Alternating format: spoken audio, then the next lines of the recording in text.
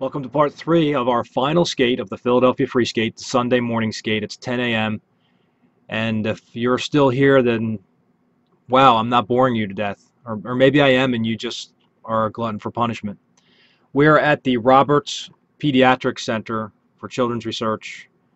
This is not a hospital, but it is part of the Children's Hospital of Philadelphia. I believe they're ranked #1 in the nation. And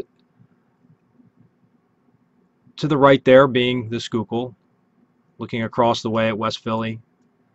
Down the Schuylkill there a little bit is going to be Bartram's Park. If you look straight past the power station there, you can see the power station stacks. Beyond that is Gray's Ferry. Further off to the left will be South Philly towards Citizens Bank Park, etc. Now we're going to take place in something kind of interesting here, a little exercise of the world's windiest road for skaters. Next to the building here, I'm going to set up here and you'll see people. I'm on 360, so you can really swing around now and see left and right while I'm standing still. It's kind of cool if you're using your 360.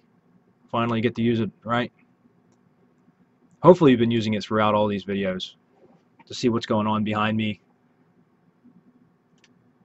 You may have noticed like bikers who are trailing me closely, etc. You have to be careful with bikers. You've got to be careful when you're on those bike paths. I should have, or pedestrian footpaths. You cannot kick out. You cannot kick out, and if you're going to kick out, you need to have some sort of rear view mirror or keep looking over your shoulder to know that no biker is going to pass you as you're kicking out on your strides. I mean, you can obviously think about it as they're coming towards you, but that's usually when it happens, when people don't realize a biker is trying to overtake you and you're kicking out and you just stick that foot out and it catches their wheel. And it is nasty. I've seen it once on the Hudson bike path in New York one night. It was amazing, and it was terrifying, and it was ugly. That whole biker went right over the front of his fork. Of course, the skater's leg was caught in the wheel. I mean, it just sucks. It sucks your leg right in once your foot touches those spokes. All right, enough of that crap. So you can see we've worked our way down here. We're going to group up. We're going to actually skate to the right towards the power station. You're not going to see that part. You know, I do a lot of jump cuts here with fades to try to save you from some of the skating experience that's, I would say, monotonous, for lack of better terms. And I can't tell you how hard it is to try to keep my head steady so that you're not getting sick of the camera shake. And you can probably notice I'm wearing a hat. I'm not wearing a helmet on this skate. This was the Sunday morning recreational skate, and I figured, you know what? I know, my bad. Very bad person for doing so. Now we're at Fittler Park, I think.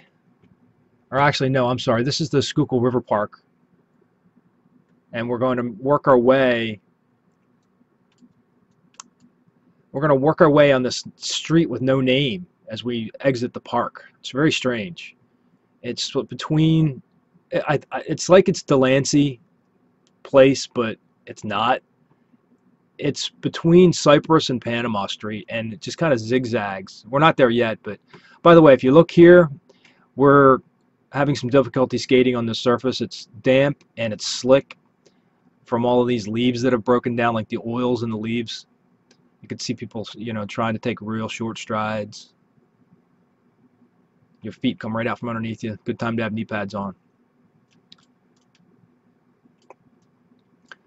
So here we are about to take off from this park, and we're going to overtake a guy pushing, I think his grandmother or something like that right here. You're going to see him right in the middle of the road. We just kind of swarm all around him.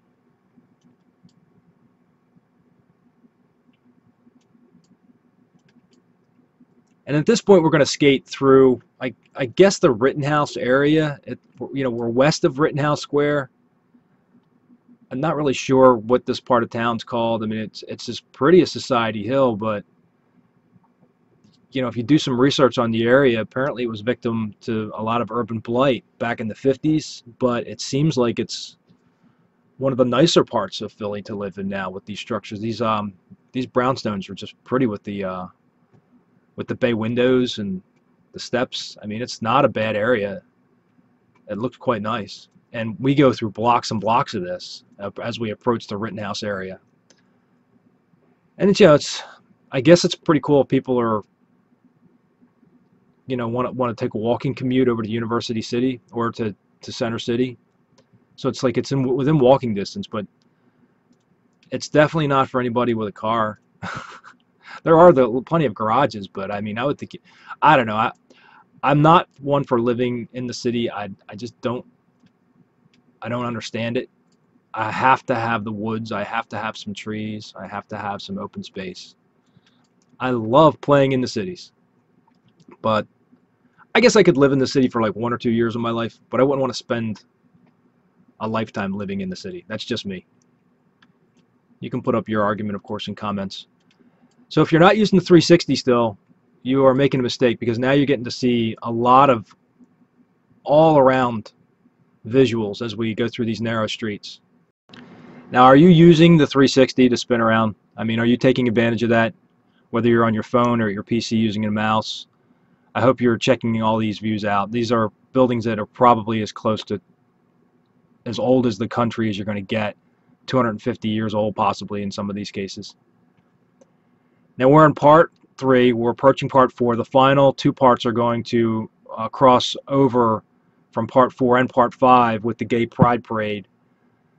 Some interesting sights to be seen in those segments, so hopefully you're going to stick around for those. And if you're not sharing these videos on Facebook, would you do that, please? All right, I'll see you in the next segment.